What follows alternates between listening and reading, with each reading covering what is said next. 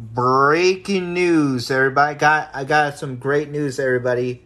DF Network has been banned on YouTube because he violate the YouTube rules now. But now I want to applause to whoever did that to DF Network. It's official. DF Network this account has been terminated due to multiple or service violation of YouTube policies. But now I searched for DF Network, but he is now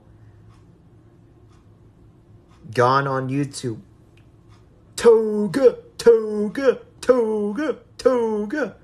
But yes, because DF, we told you, DF, to keep your mouth shut about me and my friends, and including Anime Girl Me, but now you put yourself banned on YouTube. Shame, but good job, YouTube.